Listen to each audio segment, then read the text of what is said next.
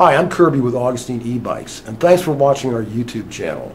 I hope the videos we put together every week for you are entertaining, educational. I hope you learn something from them because we enjoy making them just for you guys.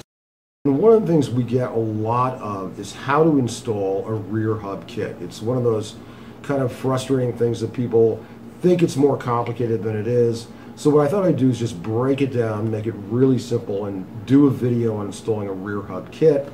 Some pretty straightforward bicycle stuff and some pretty straightforward electric bike stuff. So I hope you enjoyed this video. Please, if you do, subscribe below. And again, thanks so much for watching our videos. Today I'll be unboxing and installing the very powerful 1200 watt rear hub motor. First I want to make sure that all the parts are here. The SW900 LCD computer, the controller, throttle and pedal assist, and of course the motor and the wheel. In this case, this is a rear 29er wheel, identical in size to the 700C wheels found on many road bikes. The first thing I want to do is remove the tire and inner tube from the bike's existing wheel for use with the 1200 watt wheel.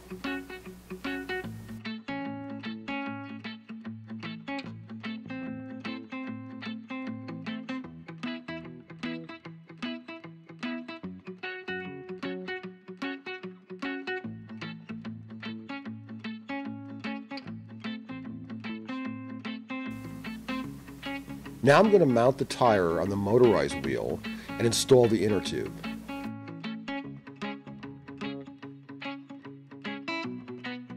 It's very important, make sure to partially inflate the inner tube prior to install to ensure a tight fit and prevent pinching when fitting the tire into the rim. Really important, I've blown more than a few inner tubes doing this.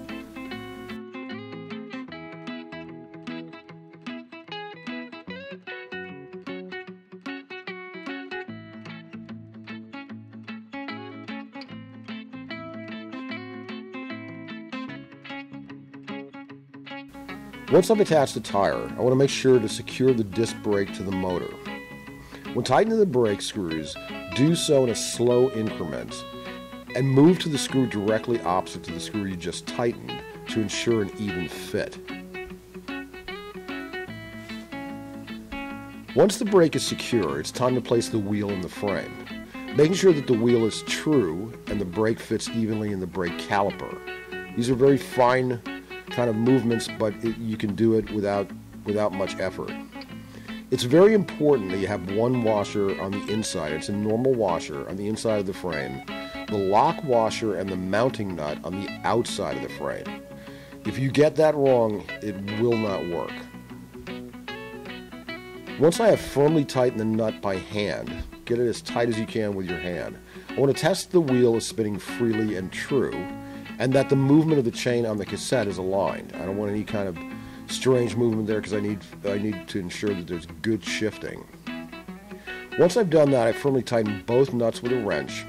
Not too tight, you don't want to break the frame, but tight enough because these are powerful motors and you want to make sure they're really lodged on there. And then I'm ready to install the controller and the battery. Thanks for watching our video, and I hope you watch the upcoming video on installing the controller and the battery for this bike. Meanwhile, you can watch our video on programming the SW900 LCD onboard computer and many other videos that we provided to you over the last years.